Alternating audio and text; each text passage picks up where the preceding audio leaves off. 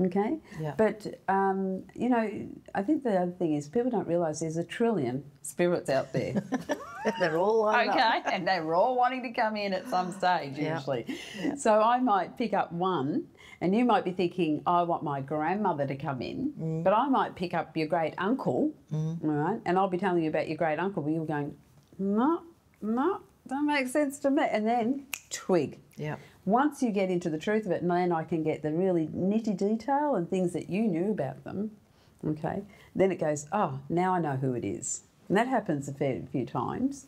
Some people will have 5 spirits around them, some will have 1, some will have a guide around them, you know, and it's not up to us who we get.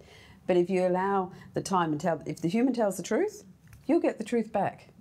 And that's what I think that's absolutely beautiful. So isn't that saying something? Absolutely it is. Yeah. Well, speaking nitty-gritty, so what do you see? What do you hear?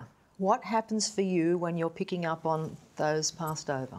Okay, well, I go into like a semi-trance first, and I go, and my eyesight changes, I get like double vision, and then it's, you know the 3D pictures? Yes. And you've got to go, to get in and out of them to see the picture beyond the picture.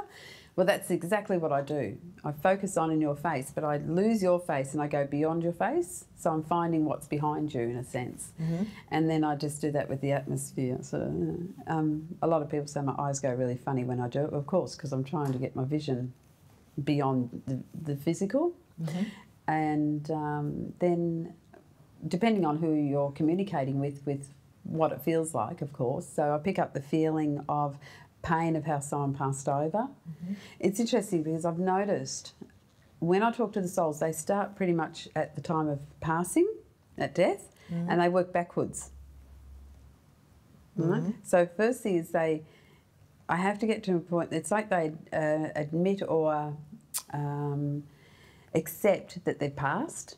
Okay. And the other thing I've learned is when I get a soul that doesn't accept that they're passed, they're stuck, and I know there's a problem with the soul itself. So that's sort of become a bit of a thing with me now. The soul has to tell me how they died, so I know their transition's been made clear. Okay, because if you get one going, I'm not dead, you know, they might be in the void, which is earthbound or something like that, and that's not actually really good for a soul. It's not evolving and moving on. So they'll work backwards. So I get the visions, flashes of how people have passed over. They show me how they've died. I might see this, for an example, if it's a car accident, I would see the road, dirt road, gravel, tarmac, whatever it is, the side of the road. If they went off the road, I actually have visions of it. It's like a short movie going in my head, or I'd see a car veering that way. If it's a car, sometimes I see a windscreen, and if I don't see a windscreen, I'm moving along. I'm thinking, all right, am I on a bike? Am I? Because I've sort of got to figure it out as well as I go. The more practice, the more it's clearer to me in the understanding of it. So then so I see everything pretty much. I see people that have hung themselves, and some souls are very nice to me and don't show me all the gory bits, which I really appreciate. And then others just want to show me the whole detail of what they look like and everything. And it's, how is that for you? I go, oh, okay. It's quite interesting, that bit. I'll just finish where I get, I see, I feel the pain, I get a gut instinct, I can hear voices with sound and then sometimes without sound, like radio waves. And then there's just the knowing that I know, it's right. And that usually comes with a feeling of, my heart opens up and I just know,